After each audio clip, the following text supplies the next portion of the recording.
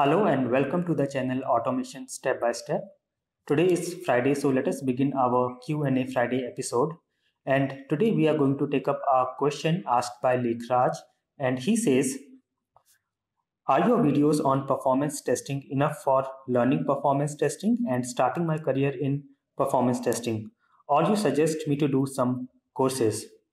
LekhRaj, thank you so much for asking this question. And if you want to start your career in performance testing, then the videos that I have on my channel are more than enough for getting started. So I have three playlists on JMeter. One is JMeter Beginner, then we have JMeter Intermediate, and then we have JMeter Advanced. I will provide the links for all these three playlists in the description of this video, and you can go through them. A suggestion that I will give you is when you go through these sessions and videos, always do a hands-on along with the session, and then if you face any difficulty, any issues, you can always write them to me in comment section, and I always read the comments and I reply to all my messages.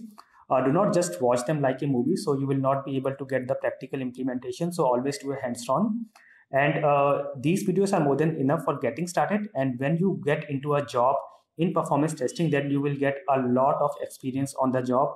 You will get a lot of real world enterprise level implementations and projects, and do well there and try to complete and deliver every project with the best of your abilities, and then it will be a very good career in performance testing for you.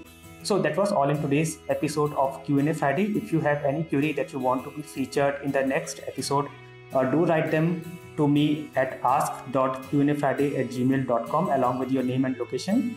I will meet you in the next episode. Thank you for watching.